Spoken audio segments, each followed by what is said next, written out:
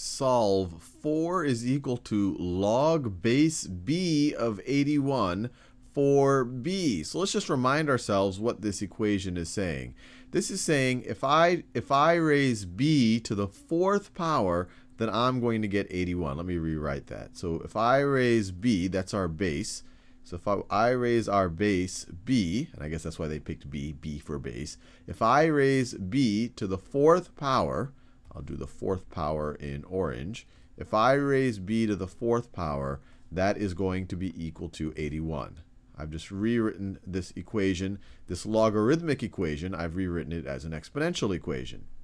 So it says b to the 4th power is equal to 81, and we still need to solve. We need to still solve for b. So you just have to think, what number do I have to multiply by itself 4 times in order to get 81? And 81, you might jump out at you, it is a perfect square. We know that 9 times 9 is equal to 81, or we know that another way to say that is 9 squared is equal to 81. But we have to raise something to the 4th power. But 9 itself is 3 times 3. 9 itself is 3 times 3. So 1 9 is 3 times 3, and then you multiply it by another 9. That's another 3 times 3. That will also be equal to 81. And we can verify it. 3 times 3 is 9. 9 times 3 is 27. 27 times 3 is 81. So this is 3 to the 4th power. 9 squared is the same thing as 3 to the 4th power. So there we've done it. We've said, well, some number to the 4th power is equal to 81. We know that 3 to the 4th power is equal to 81. So we know that b is equal to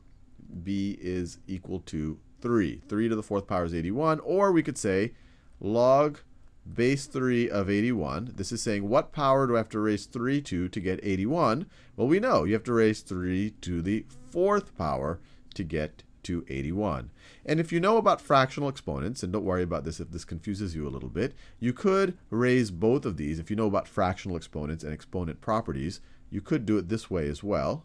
You could take, so you have b to the 4th power is equal to 81.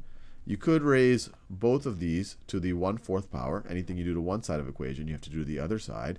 And from our exponent properties, you know that if you raise something to a power and then raise that to a power, that's like raising it to the 4 times 1/4 power, or this is essentially just raising it to the 1st power. So on the left-hand side, you're just left with b, and on the right-hand side, you're left is equal to 81 to the 1/4 power. But figuring out what 81 to the 1/4 power, you really have to go through this exercise anyway. Because when you raise something to the 1/4 power, you're really saying, well, what do I have to multiply, what do I have to raise to the 4th power to get to 81? And then you get what 81 is to the 1/4 power. So actually, this is another way of realizing that 81 to the 1/4 power is equal to 3. 3 to the 4th power is equal to 81. 81 to the 1/4 power is equal to 3.